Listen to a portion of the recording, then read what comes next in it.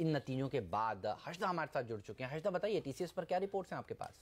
Margins को लेकर disappointment है, जो आशीष भी अपनी लिंक में साफ तौर से बता रहे थे।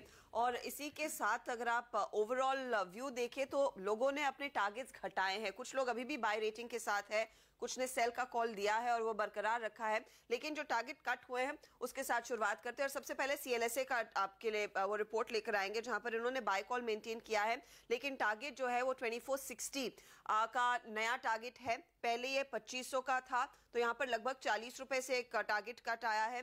मक्वायरी ने आउट परफॉर्मर की रेटिंग दी है, लेकिन 2345 से टारगेट घटाकर अब 2291 रखा है। और साथ ही साथ सिटी भी कह रहा है कि यहां पर वो अपने टारगेट को कम करना चाहेंगे। 10 रुपए से कम किया है, लेकिन याद रखिएगा सिटी हमेशा से नेगेटिव व्यू रखा हुआ है इस पर्टिकुलर कंपनी पर। सेल कॉल इनका बरकरार है, 1785 का नया टारगेट है। मॉर्गन स्टैनली हाउएवर कह रहा है कि ओवरवेट की रेटिंग के साथ ये बने रहना चाहेंगे 2260 के टारगेट के साथ। और क्रेडिट स्विस ने 1775 का कॉल दिया है।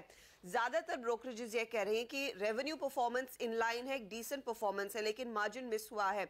और अगर ऐसी स्थिति रही तो वो भी कॉम्पनसेट करना चाहेंगे या फिर आगे चलकर अपने मार्जिन की एक्सपेक्टेशन को ड्रास्टिकली कम कर रहे हैं। 60 से 70 बेसिस पॉइंट लार्जली ज्यादातर ब्रोकरेजेस कह रहे हैं कि मार्जिन एक्सपेक्टेशंस अब कम होनी चाहिए इस कंपनी के लिए। बिल्कुल, और इसी के चलते